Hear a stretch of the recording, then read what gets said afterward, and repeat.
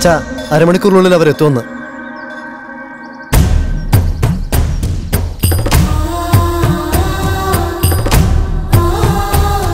വരട്ടെ. അവർ നമ്മുടെ ആതിഥ്യ മര്യാദയിൽ അത്ഭുതപ്പെടണം. അവരവരുടെ നാട്ടിൽ നമ്മളെക്കുറിച്ച് പാടിപ്പുകഴ്ത്തണം. മനസ്സിലായോ?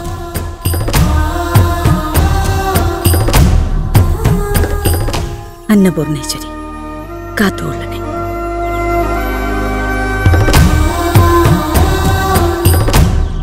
നരസിംഹ, അതിഥികളുടെ തൃപ്തിയാണ് അന്നപൂർണേശ്വരിയുടെ അനുഗ്രഹം. അത് മറക്കണ്ട.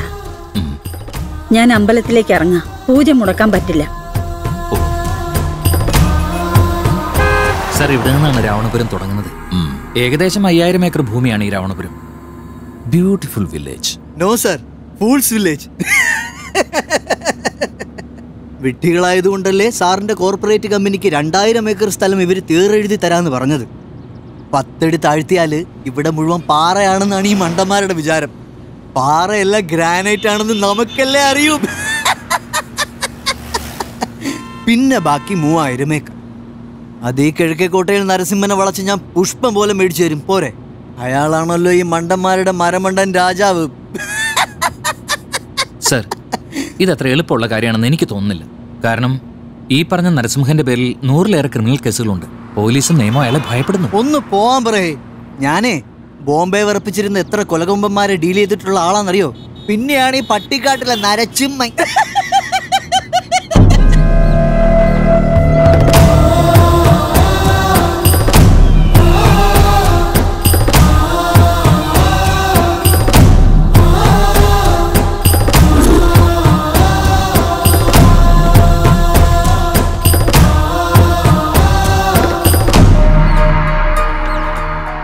യാത്രയൊക്കെ സുഖമായിരുന്നോ? ഓ, സുഖമായിരുന്നു. മഹേഷ് ശർമ്മ. ഞാൻ നരസിംഹൻ. ഇതെന്റെ ഭാര്യ രാജലക്ഷ്മി. ഓ, ഇത് മൂത്ത മകൻ സൂര്യസിംഹൻ. അത് രണ്ടാമത്തെ മകൻ ചന്ദ്രസിംഹൻ. ഇളയത് മോള, പൂനെയിൽ പഠിക്കും. അല്ല, ഈ നാട്ടില് സ്കൂളൊന്നുമില്ലേ? ഈ പാവങ്ങളുടെ പേരിലാണോ 100-ലേറെ ക്രിമിനൽ കേസ് ഉണ്ടെന്ന് പറഞ്ഞത്? മീശയും താടിയൊക്കെ ഉണ്ടെന്നേ ഉള്ളൂ. കണ്ടറിഞ്ഞൂടെ മരമണ്ടന്മാരാണെന്ന്. എന്താ പറഞ്ഞേ? ഒന്നുമില്ല എന്റെ സാറേ. നിങ്ങളൊക്കെ ഭയങ്കര ഗുണ്ടകളാണ്. ഇപ്പൊ ഇറങ്ങിയ ഉടനെ വെട്ടിക്കളയും കുത്തിക്കളയും എന്നൊക്കെ പറഞ്ഞ് ഇയാൾ വെറുതെ പേടിപ്പിച്ചിരുന്നു.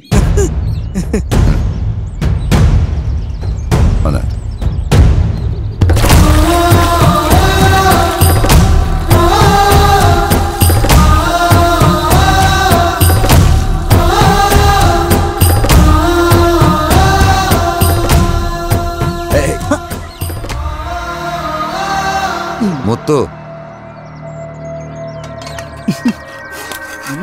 നോക്കി കണ്ടൊക്കെ ചെയ്തൂടെ?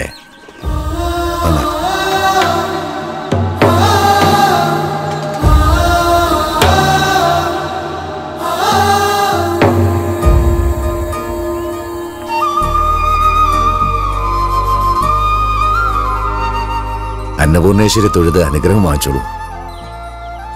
ഇവിടെ നേർച്ചയിടേണ്ടി വരുമോ?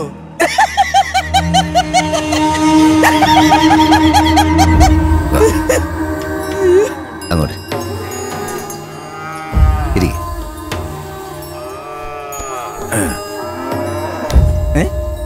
ഇതെന്താ വീടിനകത്ത് പശുത്തൊഴുത്ത്? ഗോക്കൾ ഞങ്ങൾക്ക് ദൈവത്തെ പോലെയാ. ഓ, ഗോപരിചരണം ഇവിടുത്തെ ആചാരമാണ്. ഓ, പക്ഷെ ഒരൊറ്റ വ്യത്യാസം മാത്രമേ ഉള്ളൂ. എവര് തുണി കൊടുക്കും, കന്നുകാലികൾ തുണി കൊടുക്കൂല.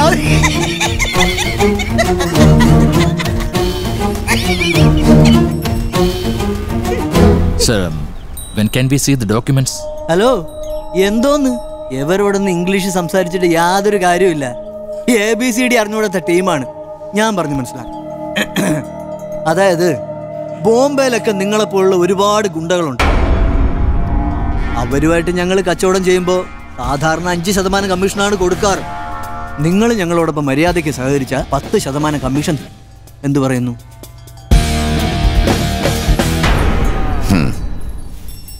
ഇത്രയും ദൂരത്തുനിന്ന് വന്നതല്ലേ, ഭക്ഷണം കഴിച്ചിട്ടാവാം ബിസിനസ്.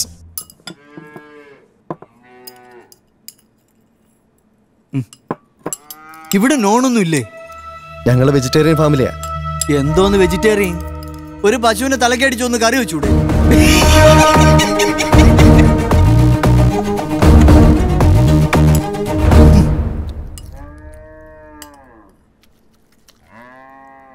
ഇതെന്തോന്ന്? ചീര ചട്നിയാ.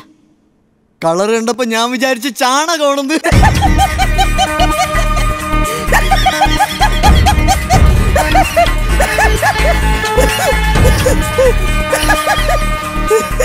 അയ്യോ. ഹലോ, കുറച്ച് വെള്ളം അങ്ങോട്ട് ഒഴിച്ചേ.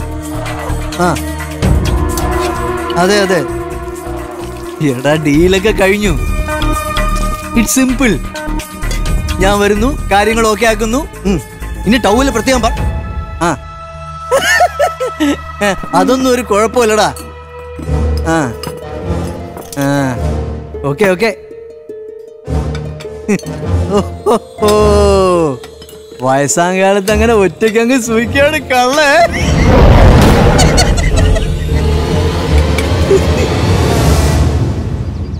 കല്യാണമൊന്നും കഴിക്കണില്ലേ? ഇല്ല, അകത്തെ സെറ്റപ്പ് പോലെ വേറെ വല്ലതൊക്കെ ഉണ്ടോ? കൊച്ചു കള്ള ഒന്നും വിടാതെ നടക്കണേ.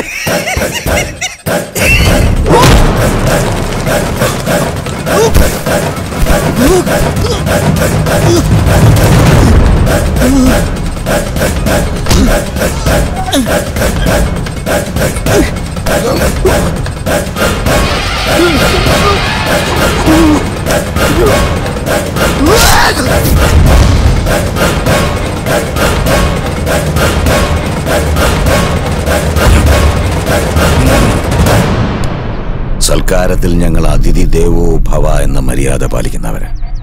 പക്ഷേ എല്ലാറ്റിനും ഒരു പരിധിയുണ്ട്. അകത്തിട്ട് കൊല്ലേണ്ടതായിരുന്നു അന്നപൂർണേശ്വരി കുടികൊള്ളുന്ന തറവാടേത്. അവിടെ രക്തം വീണ അന്നപൂർണേശ്വരി രുദ്രകാളിയായി പാവം മാറും. അതുകൊണ്ട്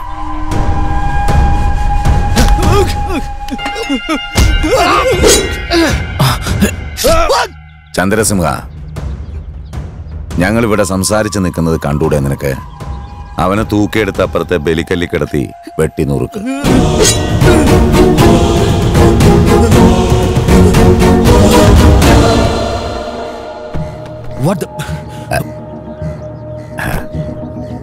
പോകുന്ന വഴിക്ക് നല്ലൊരു ഹോട്ടലില്ലാത്തതുകൊണ്ട് അൽവയും തൈരുസാദവും വെച്ചിട്ടുണ്ട്.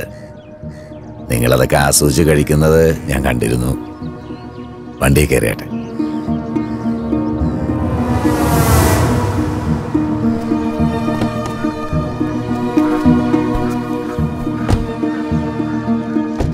ഈ മണ്ണിൽ 10 അടി കുഴിച്ച ഗ്രാനൈറ്റ് ഉണ്ടെന്നറിയാത്ത മണ്ടന്മാരൊന്നുമല്ല ഞങ്ങൾ. നിങ്ങളെപ്പോലുള്ളവരുടെയൊക്കെ വലിയ വലിയ കമ്പനികൾ ഈ നാട്ടിലേക്ക് വരുമ്പോൾ ഈ ഗ്രാമത്തിലെ പാവങ്ങൾക്ക് തൊഴിൽ കിട്ടുമല്ലോ എന്നോർത്താ ഞാനിതിന് കൂട്ടുനിന്നത്. ചെല്ല്.